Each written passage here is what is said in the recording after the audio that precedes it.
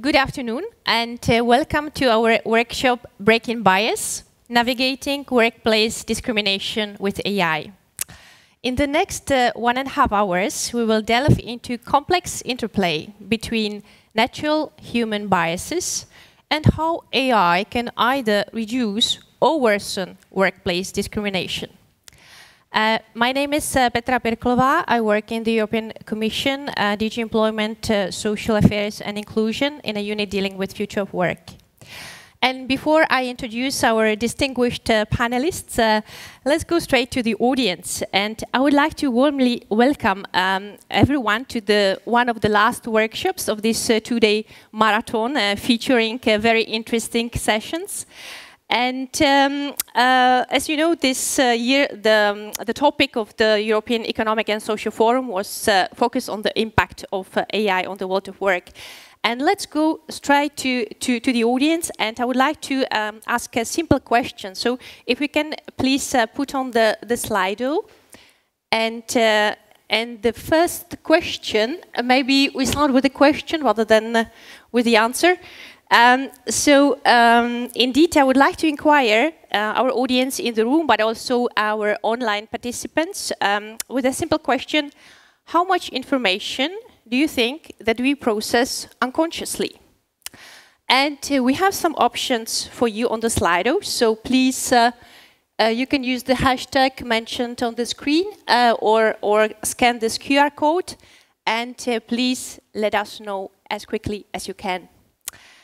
And you can also use the same tool, Slido, to ask any questions to our panelists, and they will answer them later on during our workshop. And you can also specify for whom you want to pose the questions, if you wish. And now, please let me briefly introduce our session. So, workplace discrimination is nothing new.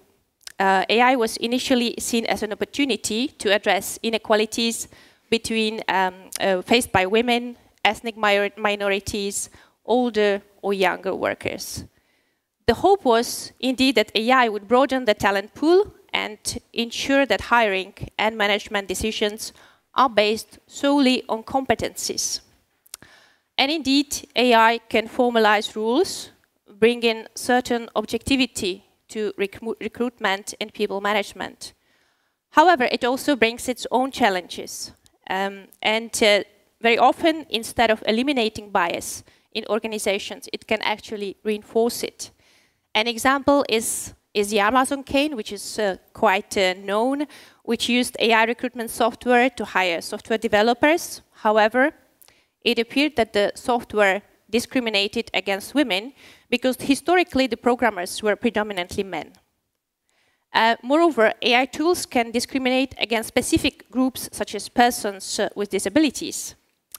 And AI as a computer program is not inherently biased, but as we've heard yesterday by Professor Russell, biases arise from the training data, or they may result from choices made by human programmers. In the EU, we have the Anti-Discrimination Law. We have also the upcoming Artificial Intelligence Act and other initiatives. But is it enough? Or do we need more legislation or policy to tackle biases and discrimination at the workplace? So in today's workshop, we will address 3 sets of questions. First, we will examine the sources of bias and discrimination associated with AI tools and explore whether system providers and employers can mitigate such risks. Next, we will look at how AI can be leveraged to promote diversity and inclusion at the workplace. And lastly, we will conclude by looking at the current regulatory and policy framework regarding bias and discrimination and try to answer indeed whether more is still needed. So now let's embark on this journey on how to shape a fair and inclusive future. And now it's my great pleasure to introduce our distinguished panel members, and I would like to warmly thank to all of you for accepting our invitation. It's really great to have you here. So let me start with Virginia Dignum. Virginia is a professor of responsible AI at Umuahia University. and senior advisor to the Wallenberg Foundation. She is affiliated with prestigious organizations like the Royal Swedish Academy of Engineering Sciences and the European AI Association. She serves on the UN Advisory Body, the Global Partnership, and the UNESCO's and OECD's expert group. As the founder of ALI, the Dutch AI Alliance, and co-chair of the World Economic Forum's Global Future Council on AI, Virginia actively shapes AI practices. And she was also a member of the high-level expert group on artificial intelligence and an author of a book, Responsible Artificial Intelligence. Virginia, a few weeks ago, you became a member of a prestigious UN advisory body on artificial intelligence focusing on global governments. Our commissioner mentioned it a few times yesterday. What are your plans in this new role? Yes, this United Nations Advisory Body on AI was called by the United Nations General Secretary to advise the United Nations about whether and what should global governance for AI look like. Do we need some new agency which looks at AI like we are doing, for instance, with IPCC for climate or with the AIEA for atomic energy? So how should that be done? What is needed, and how can such a global governance body address issues both of the opportunities and enablers of AI, and at the same time the risks and challenges that come with AI? We are working at an extremely high speed. The group was initiated 1 month ago. We have literally almost everyday meetings, and we are supposed to deliver a draft of our initial ideas already before the Christmas. Indeed, so it's going to be a very fast pace. I can imagine you spent most of your time in New York now, and not really. We fortunately do most of it online. Okay. So all the meetings so far have been virtual. We will have a couple of meetings. So one now before Christmas, but in the continuous of the work after the New Year, we'll have a couple of live meetings. But fortunately, for the 38 of us that are members of this group, we can mostly work from our own place. Good luck with this hard work now. Thank you. Now let's go to Maureen Pigot, our second panelist. And Maureen is a member of the European Disability Forum's Executive Committee. She's also a former president of Inclusion Europe, the Association of People with Intellectual Disability. And she is an advocate for the rights of persons with disabilities, for which she received an honor from Queen Elizabeth. With a background in education and social services, she served also as a director of Menkamp in Northern Ireland for over 2 decades. And she participated as an expert to projects involving AI, such as the TIDE and telematic projects of the European Union. And currently, her pivotal role in the EDF's executive committee indeed focuses on AI projects in the disability sector. So, Maureen, as AI has certainly become a buzzword recently, when did you first encounter AI and recognize its potential to actually help people with disabilities? Well, as you said in my short life story, I've spent a lot of my life working with and being personally involved with people with intellectual disability. So as a teacher in special education, I saw the potential of computer-assisted learning and also games for helping people to learn. And the more I learned about computing, the more I began to think about the ways it might help. When you add AI into the mix, it becomes very exciting. For the first time, we have a technology that could be, for people with intellectual and other cognitive impairments, what the wheelchair has been for people with mobility impairments. That's a very exciting idea, if we can make it happen. So when that idea met the funding opportunity of the TIDE project, TIDE pilot program, which was what would now be in the Horizon R&D programs, TIDE stood for Technology for the Integration of Disabled and Elderly People, a very exciting pilot program. And I led a project that was to test the ideas of how we could use AI to help people with daily living tasks. So with the help of software engineers, electronic engineers, a multidisciplinary team of psychologists, occupational therapists, and willing volunteers in 2 adult centres in Ireland, North and South, we built an integrated system that used sensor technology, monitoring technology, and a prompting strategy to help people to learn to cook. We learned from it a number of things. First of all, we learned that the technology was not yet smart enough, nor reliable enough. And we also learned that we hadn't given the users enough of a say in the design. And I think those are still the challenges we're facing today. Okay, thank you. So it's really about the positive side of AI and how can we actually use to improve our lives. And as you say, AI is not that intelligent yet as we might think. So indeed, we are still looking for the new developments. And now, Elin Martensson, our next distinguished speaker, is the CEO of Tengai Unbiased, a Stockholm-based HR tech startup. She's a tech leader and recruitment pioneer with over 15 years of experience in HR strategies and IT recruitment. And she was recognized as a global TA Tech top influencer, as she has served in director roles at global recruitment players as well as at startups. She's renowned for introducing an AI interview robot. I am sure we will hear about that today, designed to mitigate unconscious bias in recruitment. And beyond tech innovation, she also champions workplace diversity, urging global organizations to embrace AI-powered solutions for fairer hiring. Elin, could you please share with us a story how you became the CEO of a company specializing in bias-free recruitment software? What inspired your journey to this field?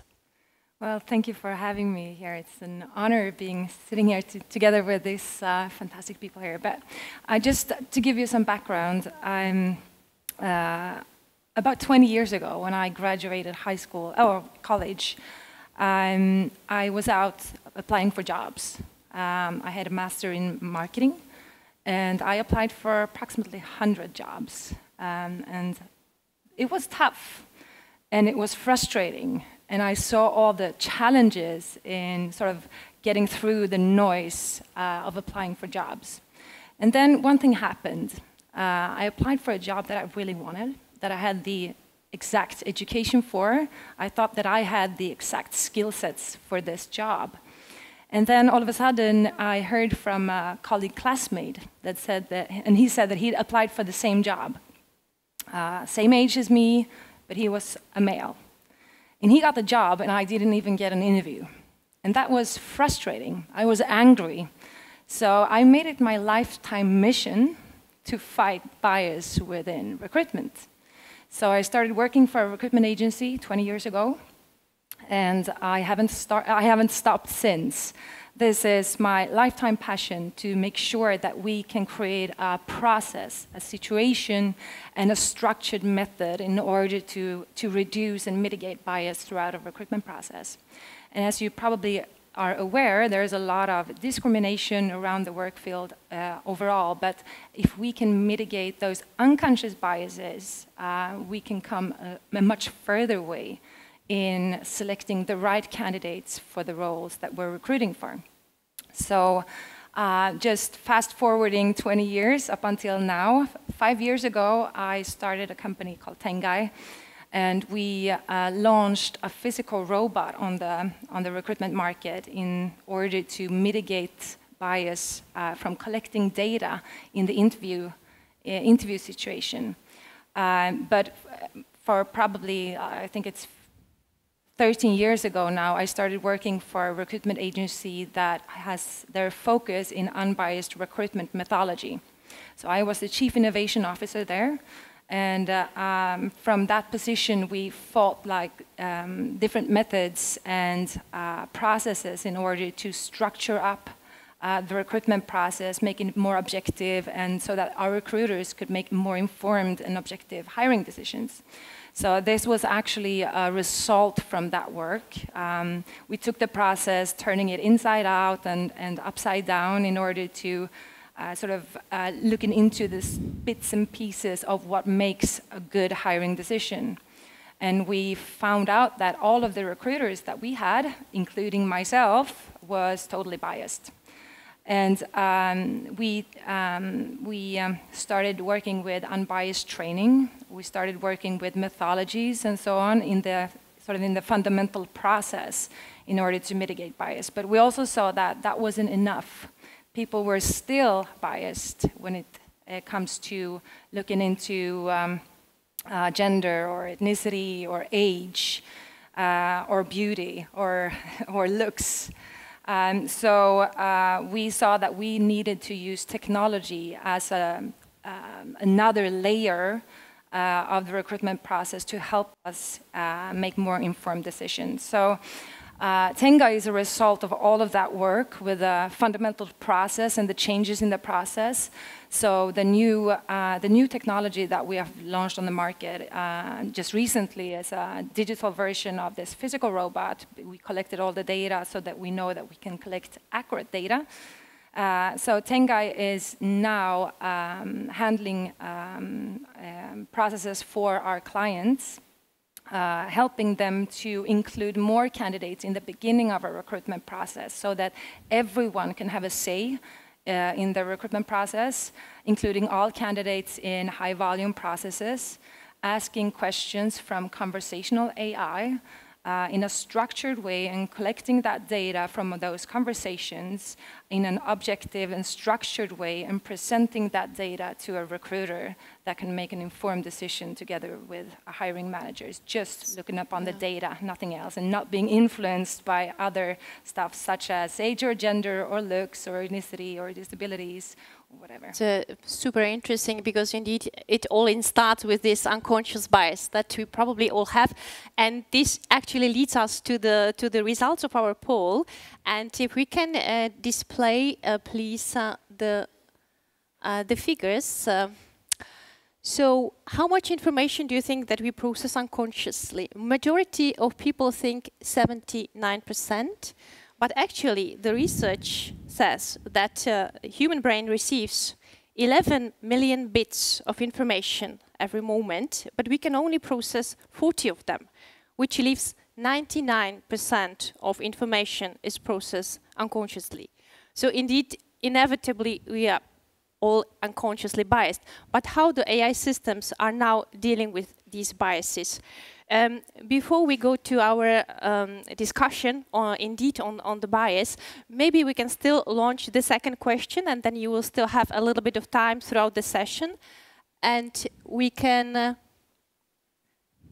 indeed. And if you can let us know whether you think that the current AI systems promote more or less diversity at the workplace, and you have a choice from much more diversity, slightly more, no change really, to slightly less and much less diversity, and we will come back to it in a moment.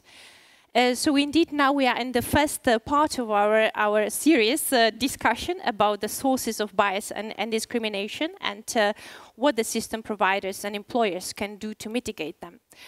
So Virginia, to start with you, based on your research, what are the main sources of bias that arise from the use of AI at the workplace? And what are the primary ethical and moral issues that are related to that? And is it at all possible to develop systems which are bias-free and fair? No. No, but we also up on that. Let's be controversial. It's Friday afternoon, so we don't want bias-free systems. We are not bias-free, like the pool just showed. We need bias to survive. If we don't have bias, we are not able to select which are the 40 decisions that we can take at every second. So, in a sense, bias is not the bad thing here. What is the bad thing is make judgments based on preconceived notions or prejudices. That is one part of the bias, but in principle, bias in itself is not the problem here. We need bias, we need to make selections, we can only have so much time to do these selections. So, like I say, it's about the prejudice, it's about the decisions that we take based on past notions or preconceived notions, which then lead to discrimination. And that is what we need to address, and that is what it's important to make sure. AI, like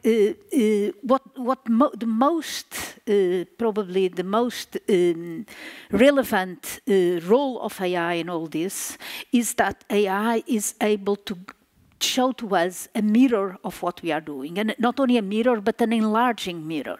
What we see in these examples that you give is that AI replicates those prejudices that we have taken in the past and make them bigger, so in a way that we cannot really ignore them anymore. So in that sense, we can even even these systems that are biased or prejudiced can help us understand and mitigate and deal with the prejudice that we have. But the sources of bias are not just, when we talk about bias, we usually think right away about data, that the data that we have collected is wrong and it was based on old decisions, people that didn't really understood, or they had all kinds of prejudice themselves, and all that data is what leads to the bias.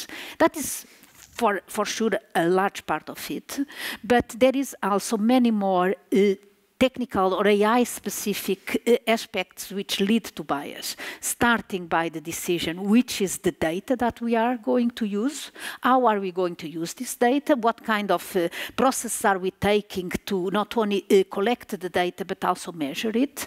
And if we want to go even more technical, AI systems cannot exist without acting or developing some bias. For instance, I don't know how much you know about how a machine learning algorithm works, but basically imagine a large piece of paper in which each piece of the data is a dot on this piece of paper. What an AI algorithm wants to do is to identify where the next dot should go in this large piece of paper. We do that by many different types of functions, and the selection of this function will inform the way that we determine what is this next dot in the paper. But one of the most common of these functions is what we call a linear regression, which is trying to make one line, one straight line, who goes through as many points as possible that are there in the data. You can see already that how far your dots are from this line, how more prejudiced they will be in terms of the final decision. In terms of classification systems, so deciding whether this is a cat or a dog, this is someone who should get a job or should not get the job, these functions work with thresholds. So there is a certain threshold of the features that we have identified that decides, okay, above this threshold is a cat, below this threshold is a dog, above this threshold you get a job, below this threshold you don't get a job. These thresholds are, again, can be very biased. For instance, if it's about deciding someone is tall or short, we put the threshold at, let's say, 1 meter 80. Does that mean that someone which is 1 meter 79.9999 is short? Yes, for the AI system, that would be a short person because we put the line there. So all this type of technical aspects on the functions and the systems that we develop can increase or decrease the bias. But in a sense, what we need is to understand how this works and how this combined with the necessarily biased data that we have, how this works. So it's much more about understanding how it works, understanding the mirror that it is giving us in terms of the decisions that we have taken in the past, where we need to look for, instead of trying to develop the hypothetical bias-free system. So it does not exist. You convinced us. And also, I think it's very interesting what you said, that, I mean, the biases are actually helping us in the decision, making our life easier. And AI can indeed be this mirror that shows us actually what the reality is. But what is the bad thing is indeed the discrimination that comes out of it. And this is what needs to be, we need to fight. Maureen, now back to you. What are the most common instances of biases at the workplace that affect the life and working conditions of people with disabilities? In your view, have these biases been impacted by AI at the workplace? And if so, how? Well, we start with just following on from the discussion on bias and prejudice. We've learned that bias is endemic. In fact, it's part of how our brains work. And sadly, so is prejudice endemic. Chris Goody, who is a person who studies the history of culture, psychology, education, and is also the father of a woman with Down syndrome, has a term for it. He says we suffer from social exclusion disorder. And AI can turn that disorder into a pandemic. And that's what we have to try to fight. In the workplace, the first place where bias comes into it is in the admission to the workforce in the first place, which we've talked about, and I really look forward to hearing more about Eleni's systems.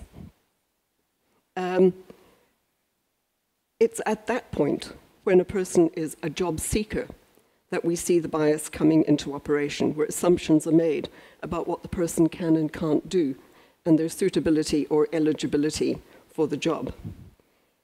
And that shows in the statistics. People with disabilities are half as likely to be in employment as the rest of the population. In fact, less than half as likely. And if you look at different groups of people with disabilities, it's even worse. For people with intellectual disability or autism, it's 10% or under 10% are in paid open employment. And for women, the figures are worse. So if you're a woman and you have a disability, it's even worse. Now, this is not only a problem for the disabled person, it's actually a problem for the employers, because they have a missed opportunity to get the diversity, the unique perspectives, and the skills of disabled people into their workforce.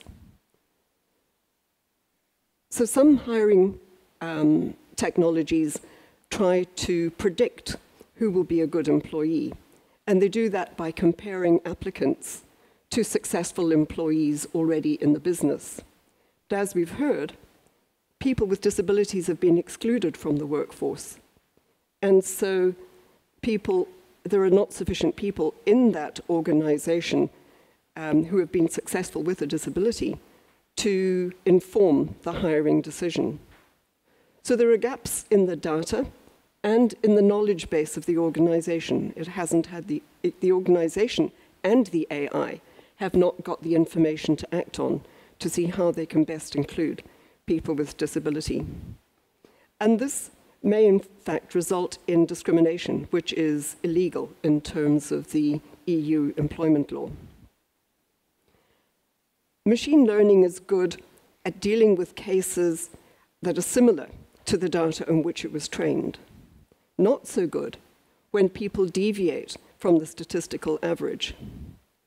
And in statistical terms, a disability is essentially a deviation from the average.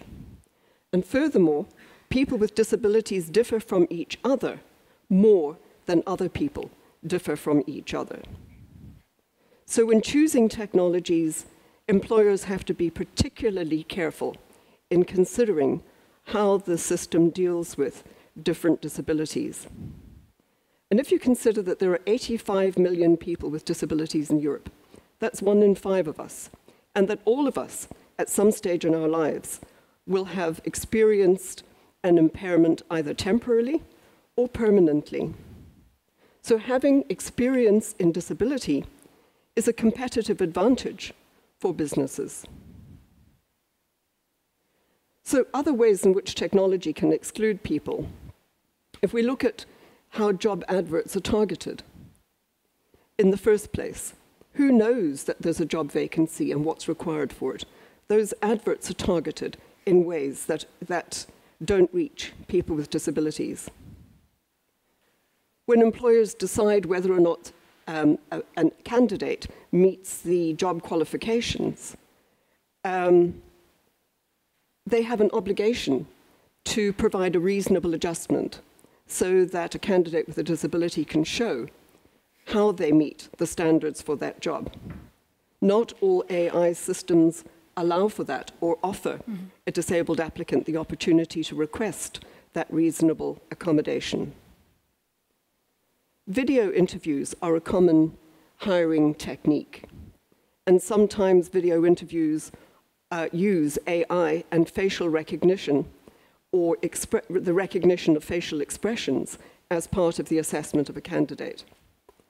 Does that take account of the differences in facial characteristics, eye contact of candidates who might be blind, might have autism, might have cerebral palsy, Down syndrome? I would suggest that they haven't taken account of all of the diversity of characteristics of the whole population, but especially of people with disabilities. And AI can also have a part in other employment-related systems, like surveillance and performance management.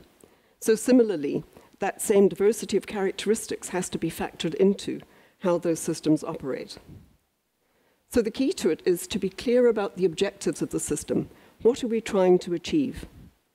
If an employer sets out to make sure that their employment AI helps to deliver a quality workforce and a workforce that promotes equality and not just to save money by speeding things up, then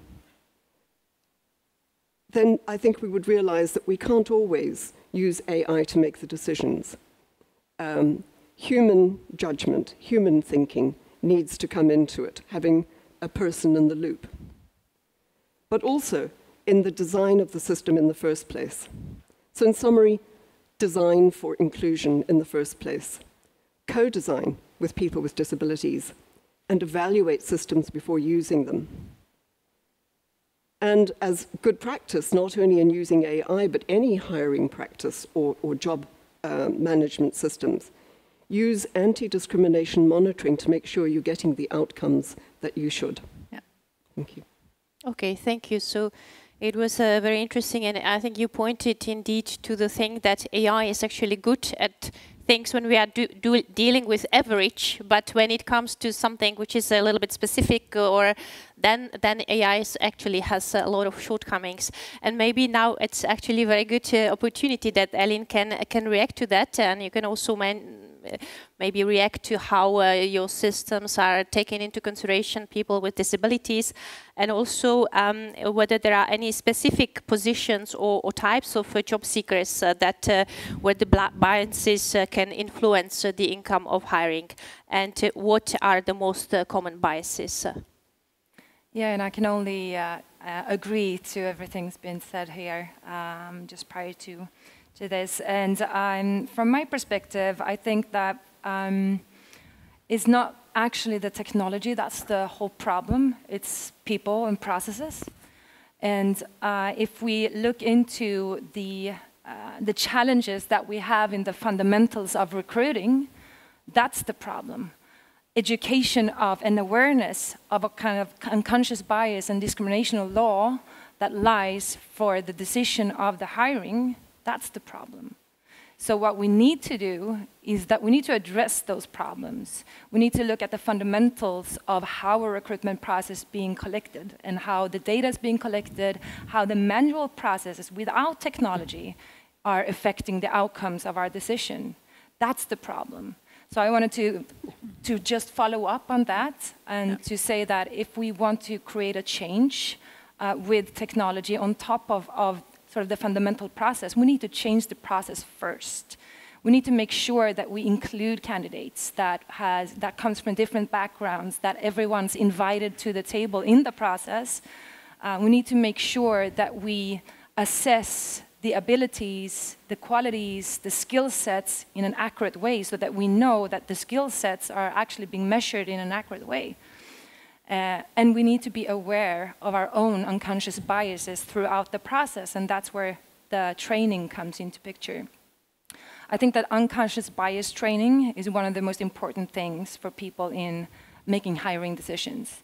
If we're not aware of the people that we are excluding from the process, by having our own preconceived opinions of who to choose and the decision that lies from that, then we have a huge problem. I think that we need to start there.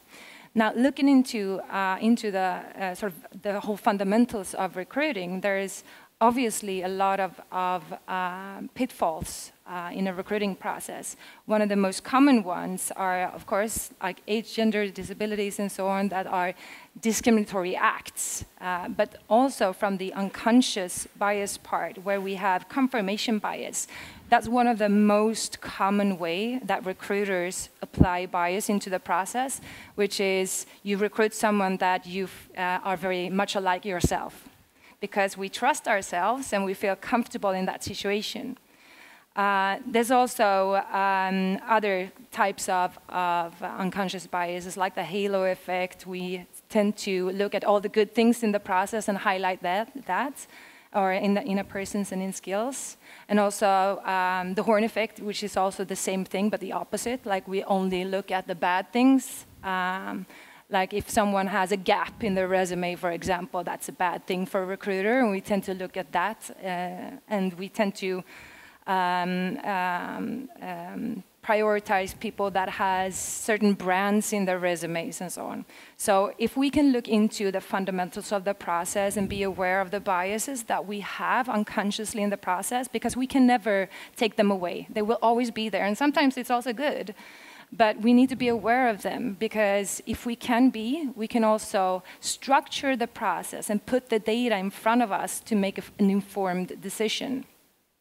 And things that doesn't belong in a recruitment process, such as numbers of age, for example, it doesn't belong there.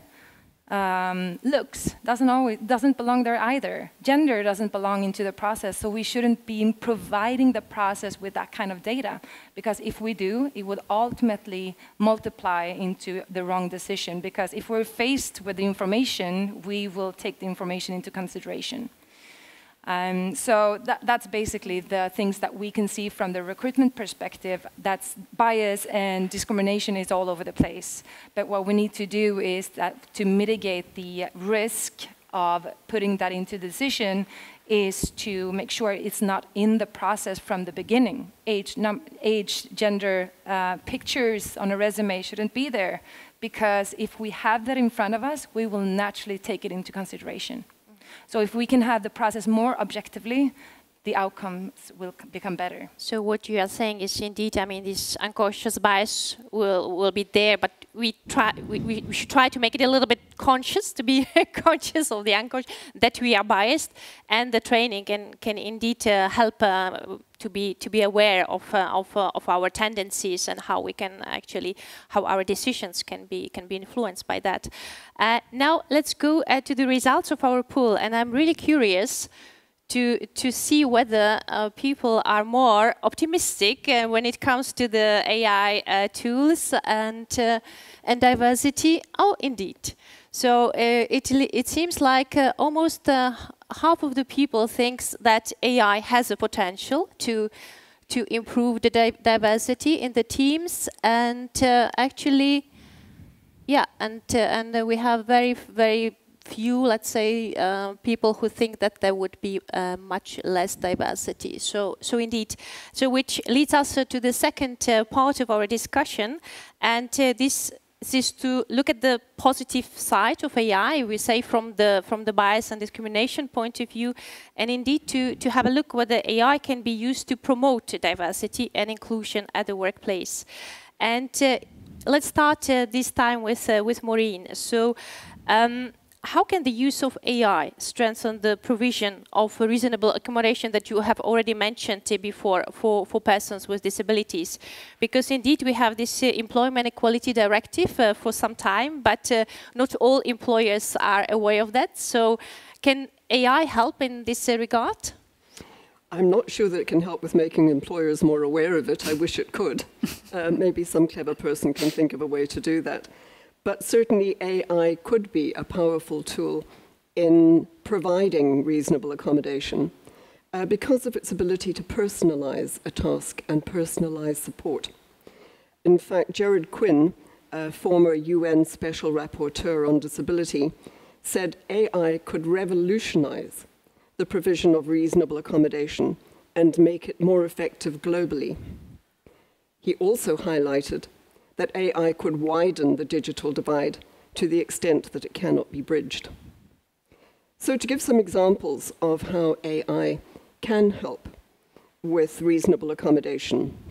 If you take the example of a journalist who has restricted hand function, but voice-to-text technology makes it possible to overcome that and for him to have a job or her to have a job and produce materials to the best of his ability and to the equal of anybody else. Similarly, reasonable accommodation for a person with dyslexia, other learning disabilities, or intellectual disability can help by automating some administrative processes, filling forms, generating text or other content, again, speech to text or text to speech. And that makes a bigger range of jobs possible for people with those disabilities. And as in the CHEF project, which was a very long time ago, AI can provide on-task prompts that can be useful to people with intellectual disability, brain injury, or people who have suffered a stroke or other cognitive impairments. Those texts could be text, speech, symbols, spoken word, video clips, delivered in ways that suit the person's preferences. And the AI can learn in its interaction with the person, which is where it gets its particular power from. And I found it interesting that DeepMind scientists at Google introduced what they called OPRO, optimization by prompting, as a method of improving large language models. And they found that the prompt, "Take a deep breath and work on this problem step by step," was the most effective prompt to work with Google's Palm 2 language model. So if AI can prompt other AIs to do better, they could certainly learn to prompt human beings. And the difference that it made was between 80.2% accuracy and 34% accuracy without the AI prompt. So there's huge power to be exploited there and a lot of work to be done. Virtual or augmented reality workplace training programs are another example of where AI can make it easier, can be a reasonable accommodation. But it needs to be designed with accessibility for people with disabilities. An example of that are avatars who can translate speech to sign language, and that can be incorporated into workplace training, which would help some people with deafness. So the system of reasonable accommodation requires employers to consider the needs of employees and job applicants on a case-by-case basis. The decisions require balancing competing interests, that is, the accommodation of the person's needs with the costs to the business. Those are nuanced decisions. And as I said before, they may mean that AI is not appropriate and that the employer has to manually make the decisions or process the person with disabilities to fulfill their obligation. So it's hard to overestimate what needs to be done, but the potential is huge. People who do not have disabilities underestimate how complex it is to make AI accessible and fair to people with disabilities. So at the moment, there's still a mismatch between the hopes and expectations and the harsh reality that people with disabilities have been left behind so far in the AI revolution. Indeed, but it sounds that the message is still positive. So there is indeed a potential, huge potential, which we just need to leverage. And now back to Virginia. We are really curious about these ways of mitigating the bias. And could you tell us what are the best practices that employers can maybe implement to mitigate bias from the recruitment or the performance management process? And in what way can AI be leveraged to actually promote diversity beyond mitigating the bias? Yes. So thank you very much for the examples and the positive examples of how AI can be used. AI is a tool, And like any other tool, we need to think about, is a tool for what and is a tool for who? I'm left-handed, I cannot use a scissors like right-handed people can use. So even simple tools like that come with an affordance. AI is even more affording some functionalities for some of us, but it might at the same time being retracting the functionalities for others. And when we talk about responsible development and use of AI, the first question that needs to be addressed is the question of, and you said that in more or less the same words, should AI be used here? And this question starts, and answering this question starts by understanding who is going to answer this question. Is that the developers? Is that the employers? Is that the government, the policymakers? Do we need an inclusive approach? Yes. Who is going to be included? So all these questions and all these issues determine how AI tools, AI functionality is going to be developed. And going back to your issue of mitigation of bias, when you talked about not taking into account age, gender, and all other types of characteristics, I fully agree that those don't belong in the decision process. The problem with AI is that AI is extremely easy to re-identify, even if they are not appearing in the CVs or in the decision process. AI is very good at understanding from all other types of pieces of data, whether this is a female or a male, whether it is an older or a younger person. So it comes back into the AI-led decision. So even if the person is not aware of those things, AI can reconstruct this type of characteristics, which in a sense, it's also important to take into consideration, because then AI will be able to tell us, look, you think that you are taking an objective and unbiased decision, but we can see from all the process and all the decisions that actually the bias are still there. We see that, for instance, in healthcare decisions, in which here in Europe we take away typically the characteristics of race and ethnic background, and then it makes extremely difficult to understand whether there was a bias there against people of different ethnic backgrounds. So we need to be aware that by removing those sensitive attributes, that we might be in a sense, making it more difficult to mitigate the bias, because we cannot really then reconstruct those bias.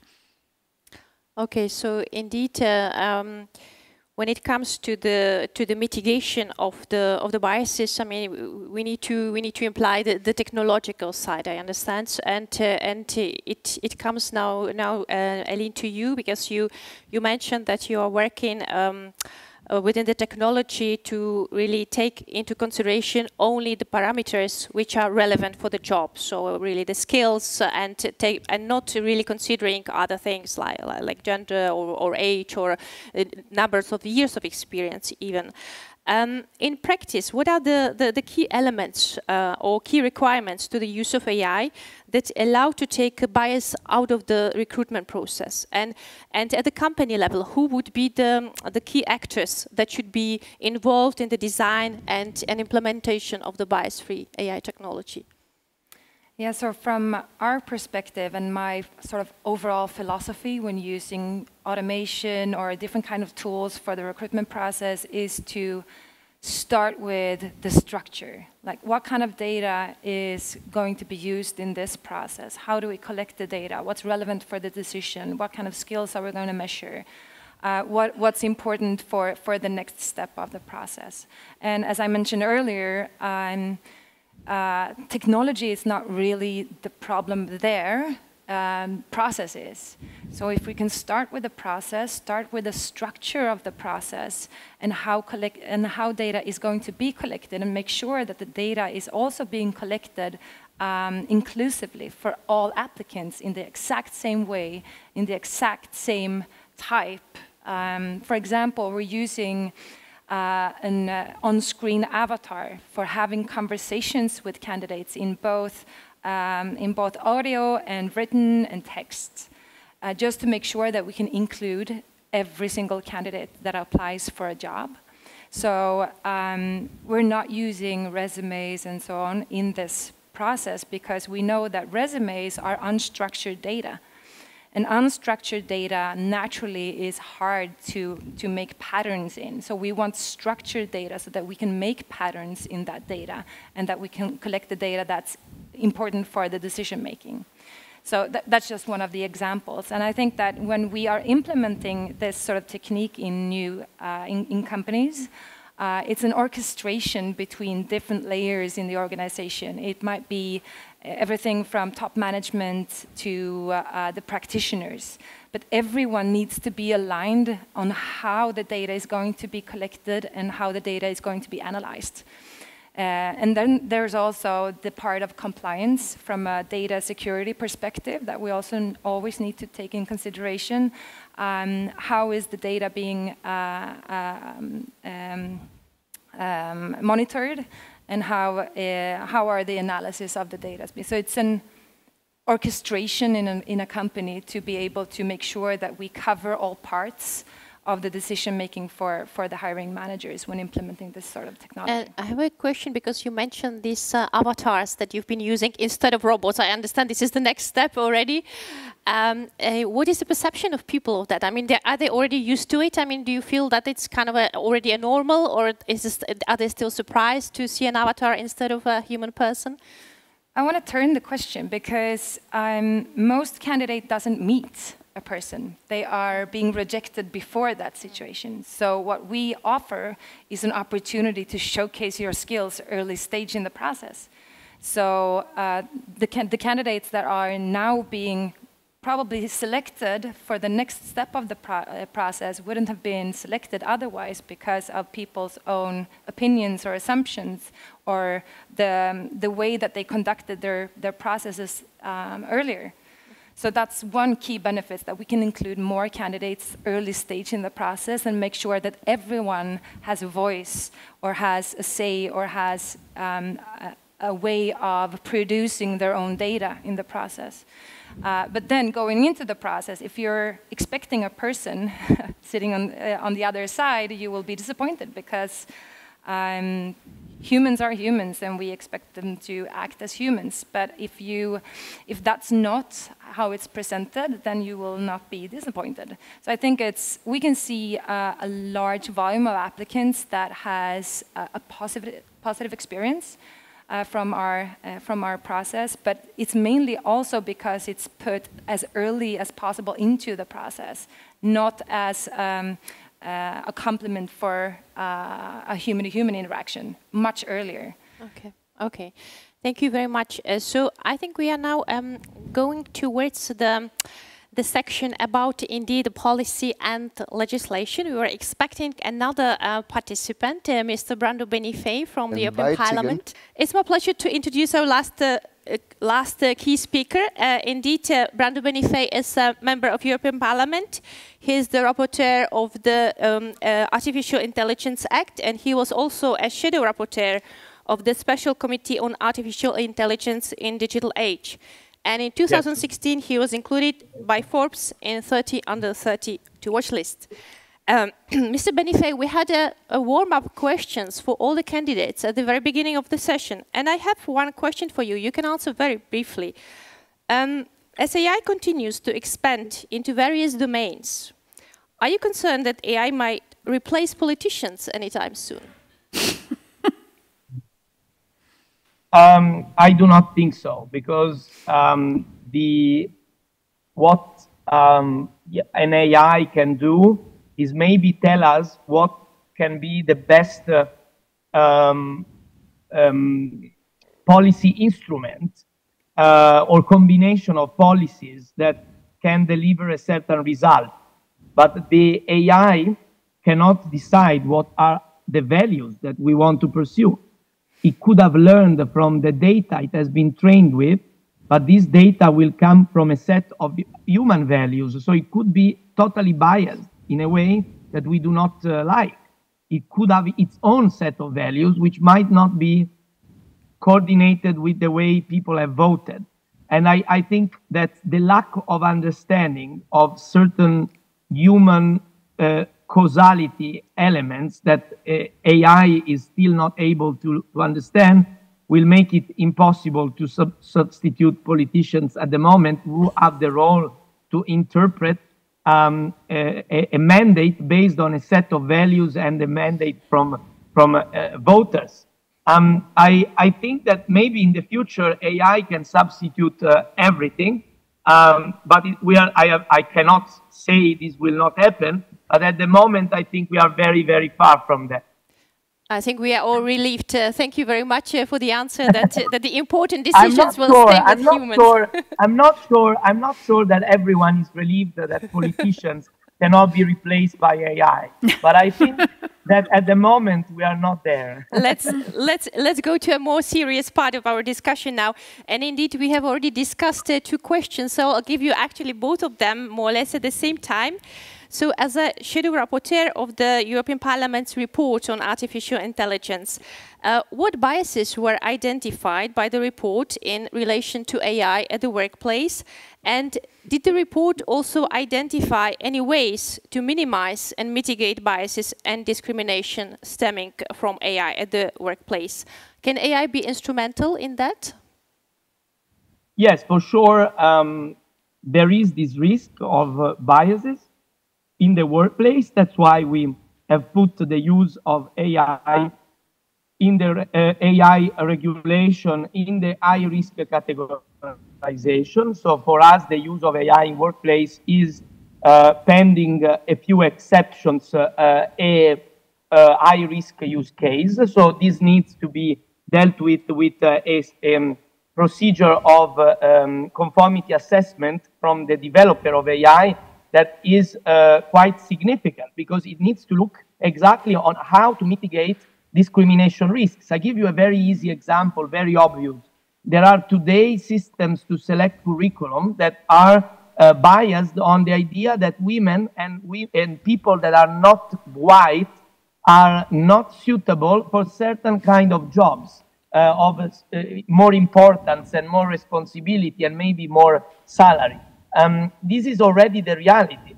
But also you could look at generative AI that is also used in workplaces that sometimes is trained in a way, so in some cases, that if you ask them, for example, who is, show me a industry CEO, it's always a man. Or if you ask them, show me a family, it's always an heterosexual family.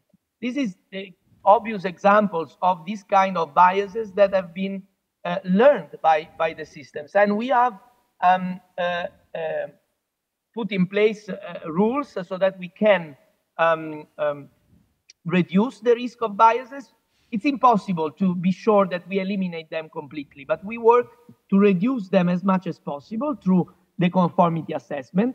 And also we want to prohibit some practices also in the workplaces that we think could be discriminatory and could be also a matter of pressure on workers. On this last point, I must say we are still negotiating with the governments, but I want to mention it. The Parliament has proposed to ban emotion recognition in workplaces, because we think this is a way to put a pressure on workers that will feel under control over over in a kind of a monitoring that is not for us useful for a healthy workplace. And also we think that it's very important that the involvement of social partners is guaranteed, so that when AI is introduced in a workplace, the representatives of workers have the possibility to discuss this with the business that is using it. Today, unfortunately, instead, we still have situations, I mean, not everywhere, but there are cases of AI being used in the lack of knowledge of the workers themselves. So we want to avoid these situations that we think are not compatible with our European values. Okay, thank you very much. You already touched on certain requirements of the Artificial Intelligence Act when it comes to the emotional recognition, etc. And when we still have you on the screen, we see that you work in difficult conditions. So we will already give you the last question, so that then we can maybe relieve you. Indeed, now we came to the discussion about the need for any specific policy or legislation, maybe beyond the existing and upcoming framework. And I would like to hear from your perspective, what you think that will be the role of the AI Act when it comes to addressing workplace discrimination and biases, and maybe some other initiatives in the digital area, and whether you see indeed a need for any additional EU-level legislation or policy, and what it should focus on. Yeah, I mentioned already some things that we will do with the AI Act. I can say that we already proposed, that this was in the AIDA report, the Artificial Intelligence in Digital Age Special Committee final report, of which I was one of the rapporteurs. I was the shadow rapporteur for my political group, the Socialists and Democrats. We put it clearly, and we got a, mildly positive reaction from the Commission, so we are hopeful. That we need a specific directive on AI in the workplace to develop more these aspects that the AI Act can tackle only to some extent because of its internal market nature of law. So we will pursue this idea. And also, I want to say that on algorithm and work, we also have the Platform Workers Directive that is being negotiated, that is very important on rights in front of the algorithm by workers. And it necessarily intertwines also with some things that we are doing with the AI Act. And in fact, we are trying to coordinate the work on the side. So the European Union, I think, has been already active on giving protections and rights to workers in a new world, the world of the digital economy in its new stage that has been reached. But there is still a lot to do, and we need to pursue, I think, our competitive model, knowing that if we want social protection, we also need to be competitive with investments and with strong technological base. So I also want to send a message here on the fact that we need more unity of our union. We need a more coordinated union on the effort on the digital economy if we want to be competitive, but also at the same time maintain our values in a changing world. It's not easy if we are fragmented. We need more unity of action, not just rules, but also in terms of industrial policy, in terms of changing world of the learning and training of our workforce, and a lot of dimensions, the research, obviously, the scientific work. There is a lot where Europe can do more together, and in this way do better. Thank you very much. Thank you very much indeed for all your answers, and we are very, very happy that you could still join us. We understand that you are very busy. The Artificial Intelligence Act is being negotiated in a very kind of quick pace, so thanks a lot, and have a nice afternoon. Thank you. Thank you very much. So, and now indeed we continue with our discussion on the legislation and policies, etc. And I would now start with Eline this time. So I would like to hear, what is the demand by organizations when it comes to the bias-free recruitment services? And do you think that the labor market can self-correct? Or do we indeed need a specific legislation or policy to mitigate biases and discrimination at the workplace? Yeah, I've been working in this industry for almost 20 years now, and I have seen little to no change in the fundamentals of the process. So from my perspective, it takes a long time to educate people. I think that we need policies, frameworks, and legislation in place to make sure that we make the right decision in our hiring decision every time, and that people are being included into the recruitment process and are being selected for obvious reasons. I think that's a huge problem because the policies are not there. We have the Discriminatory Act, of course, and the legislation around that. But I think that still we have a lot of awareness work to do in what makes a good hiring decision. Use science, behavioral science, and all the sort of best practices and data points to make better hiring decisions. But we need policies, legislation in order to have them in place, to force people to do right. And we can see that from over 15 years when we started working with this in this very provocative recruitment agency in Sweden, that when we forced rules upon people on how to conduct the process, they naturally turned into seeing the outcome of the process in a different way, and the outcome was different. We could see higher diversity, we could see higher representation of minorities, we could see higher representation of all categories. So if we force some good things with policies, that could actually make a huge difference. And also in turning technology as a top layer on that sort of policy. Indeed, so even from the business perspective, the policy and legislation is important to really clear the set context and clear rules. And Virginia, from your perspective, I mean, a lot has been done around audit bias, bias audits in the United States, for example. So what do you think that should be the rules that apply to the use of AI, and so that we can mitigate these biases that we have discussed? Could these audits, for example, could be one of the options? And do you see yourself any need for any specific legislation beyond what we have already discussed?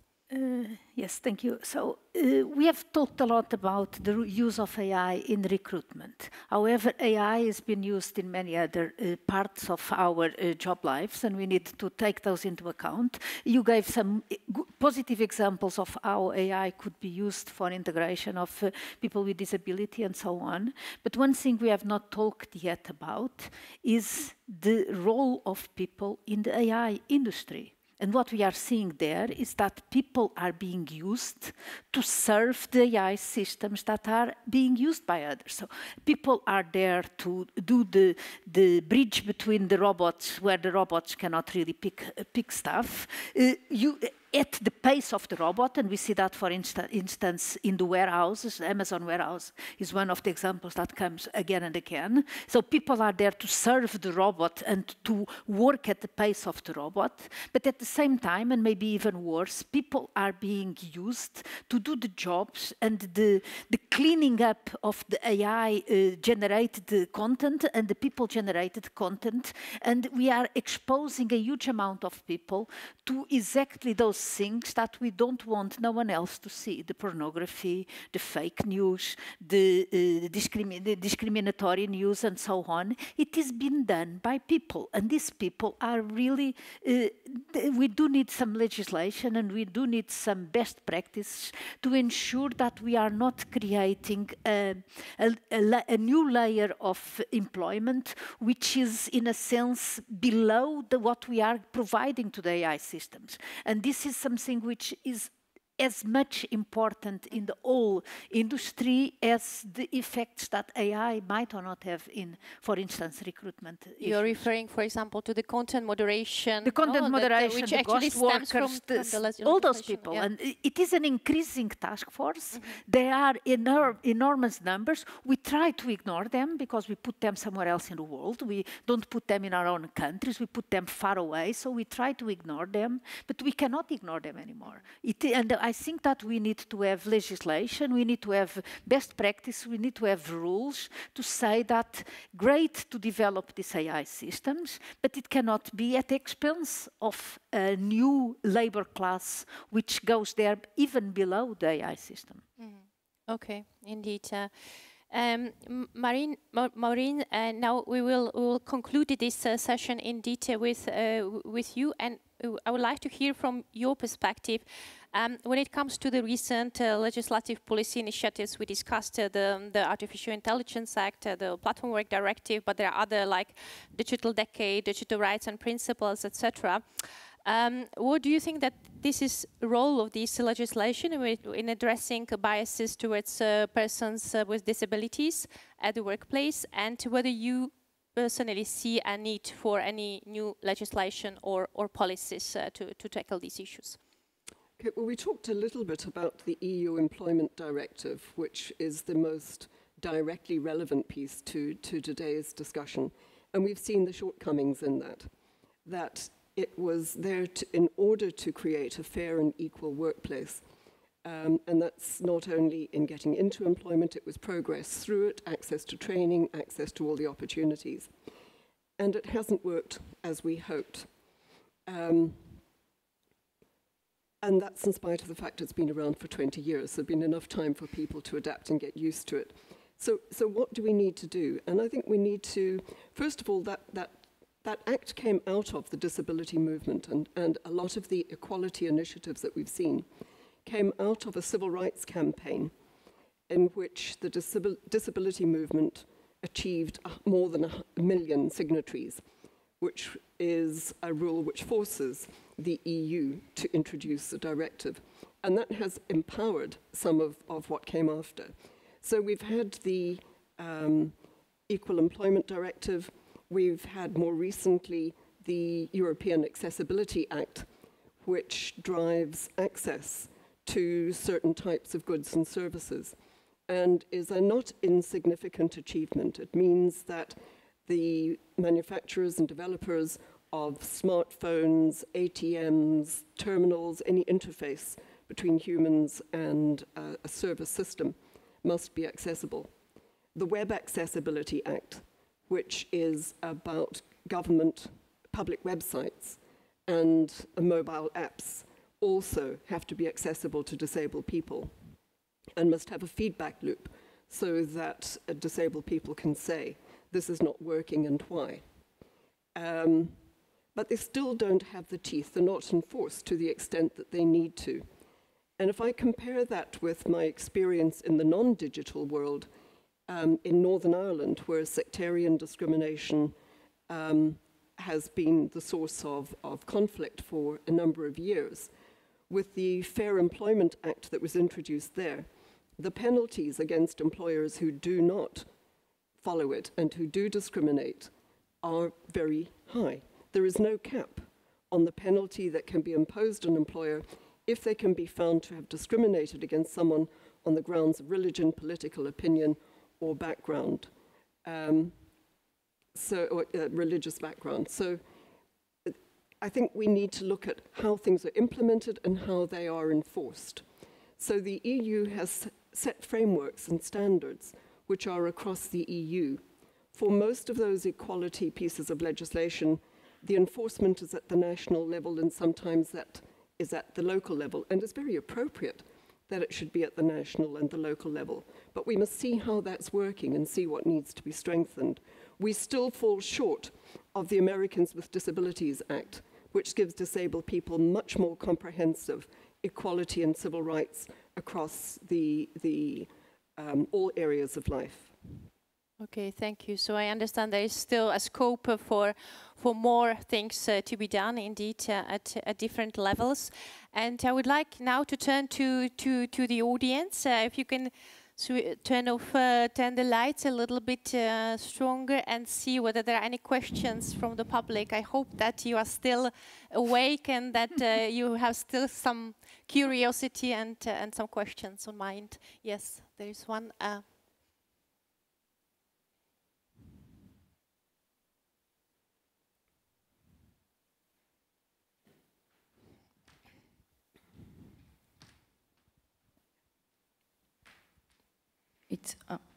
Hi, my name is Paola. I work for the delegation of Canary Islands.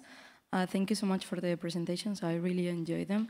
And I was just wondering, here, the majority are women, and the workers, on private tech companies, usually they are men. So I would like to know if you could like elaborate a bit more on how can we like really sensitize workers on private companies and tech companies especially on this issue and engage them more than sensitize. Thank you. Would like to take the question? Maybe. Oh, I can have a go. Yeah, indeed, it's a very well-known problem in STEM industries, so industries in science, technology, and mathematics. That the divide, the gender divide, is very big. I don't really have a solution to it. I think that the awareness campaigns are increasing, but still there is. I think it needs to start not only at the hiring moment and the decision, which are important to take into account. But probably it's a kind of process that has to start much earlier, and a lot of people in STEM education have talked about that. We need to really start much earlier in the process, and not only in high schools, but even in basic education and primary schools, to really try to diminish this gender divide across STEM and non-STEM education and participation, because without that, we keep having the same problem at the level of the STEM industries. Indeed. Unless you want to comment, we still have some questions. I saw there is, if you can have a microphone, please.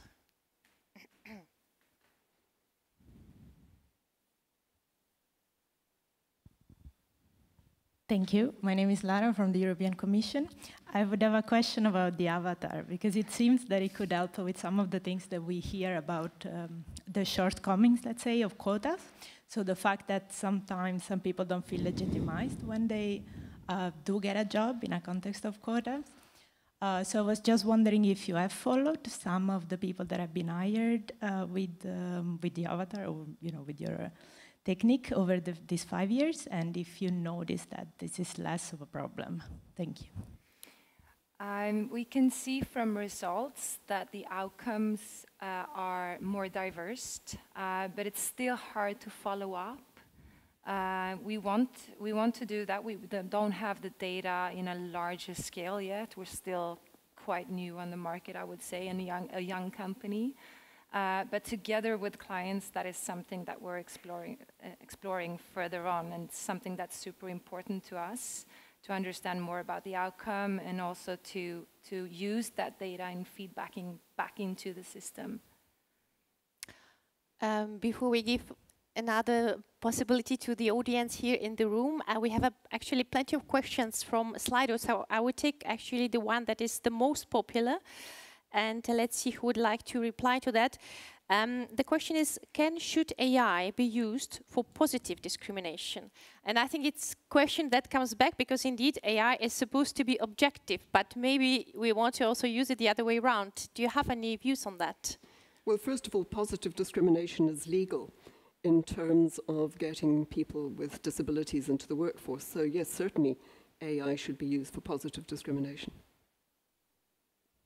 I can only agree. Yeah, I think so. And that there are not only for the discrimination, the positive discrimination at hiring moment, but also to support those that have been in the workforce, to help them do their tasks in a way that fits with their own possibilities and capabilities. And yeah, you have given some of those examples as well. And career progression. Yeah. To get into higher valued jobs, higher paid jobs, greater decision making possibilities. There's one question also in the audience, so please. Hi, my name is Therese Moreau. I'm a journalist from Denmark. How do you distinguish between positive and negative discrimination? The reason that I ask is because we actually had a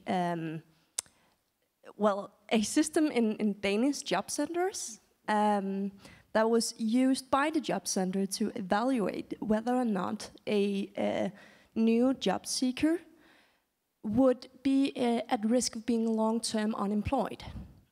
And the Danish job centers, they said, well, we need this kind of algorithm to tell us the risk of the person being long-term unemployed. so that we can do positive discrimination with regards to calling them in for meetings. What actually turned out was that this model was discriminating on the basis of 4 variables, including ethnicity. So, well, human rights organizations are saying, well, this is not positive discrimination. This is actually negative discrimination based on ethnicity, whilst the state is saying, well, this is positive discrimination. We are trying to help people who have difficulties getting a job due to their background, due to their ethnicity. So how do you distinguish in practice in cases like these? I think you have to be clear about what you're wanting to achieve in the first place, and make sure that you're taking account of as many factors or different characteristics or bases for discrimination, because we are all have multiple identities and multiple factors in who we are. So I think if you are wanting to increase the proportion of women in the workforce or the proportion of people with disabilities in the workforce, that's a very targeted kind of action. But you also have to be careful that you're not at the same time discriminating against somebody in terms of ethnicity. So it's like it's similar with disabilities. You can make an adjustment for somebody who has visual impairment, which makes life more difficult for somebody who needs visuals to help to understand a situation. So, and I think you always have to judge by results. So you try something, test it, see what the results are, so that you're not having inadvertent negative discrimination.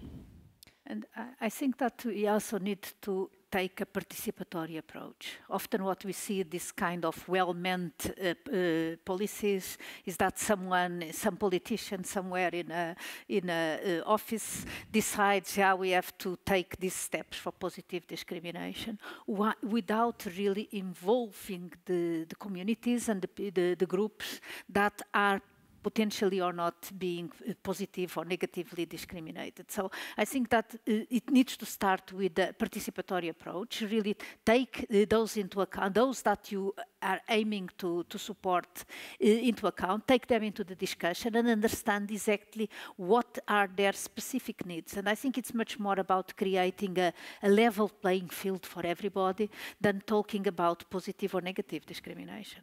So include them, don't decide about them. Indeed, and we have an interesting slide question, which I think could be for Eline, indeed. It says, what is the role of management in preventing biased decision-making, and does diversity in management help avoiding biased decisions at the workplace? What is your experience? Yeah, I think the role of management is always to encourage methods in how we are conducting decisions or how we're making decisions, to look at things from multiple directions always. That's the role of management, and to make sure that we are also taking all things into consideration, of course. And possibilities of AI helping, no. What was the other one? It's gone. It disappeared. Diversity in management. Diversity, oh, yeah, it can help indeed, yeah. I think it's not only management and diversity in companies, but mainly the aspect of getting things through is basically more importantly management, because if we can have diverse decision making, diversity of thoughts, diversity from people, diversity in all aspects, we are creating better companies. We are creating companies with higher innovation, we're creating companies with better profitability, and that also feedback loop back into the companies, making us aware of that we can make more investments and so on. So I think, yes, diversity is always the way of going forward. Okay, and Virginia, you already spoke about the fairness and whether that it's possible for the systems to be fair and unbiased, etc. So there is probably a question for you. Is it possible to measure the fairness of algorithms in practice? Would this be useful in the pursuit of eliminating biases from algorithmic management? Yes, we can measure the fairness of algorithms. The point is that the fairness of algorithms is not always completely aligned with what we understand as fairness. So there is always a process of interpretation of a concept of fairness, which is a very broad and very complex concept. And in order to build it into an algorithm, we need to understand it, or to take a decision about what we mean by fairness. For instance, is it fair to give everybody the equal resources, or is it fair to give everybody equal opportunities? And depending on this type of interpretations, at the end of the whole process, we get to some kind of mathematical definition of fairness, and those definitions can be measured. But that is only a small part of the whole process. We need also to take into account how these decisions are made, by who, and what is being taken into account as we move from a very abstract concept of fairness into a very concrete equation in the algorithms that we are developing. And that is a much more difficult to measure. It's super interesting. I think I'm afraid that we are coming closer to the end of our workshop. It's indeed Friday, late afternoon, and I would like to extend my sincere gratitude to our distinguished panelists for the expertise and valuable insights today. It was really fascinating discussion, at least for me, for sure. We have explored the complexities of the biases, how they become embedded in the AI systems. We have looked at the positive side of AI, how it can contribute to promoting diversity. And also we have looked at the current and upcoming legislative framework. We took a good note of your suggestions. And at this point, I would also like to thank to our audience. Thanks a lot for staying with us, and also to the online participants. I understand that there is still a cocktail afterwards, after the closing remarks, so you are all welcome to join, and otherwise safe travels, and I hope we'll be able to continue this discussion at any time in the future. Have a nice evening. Thank you. Thank you.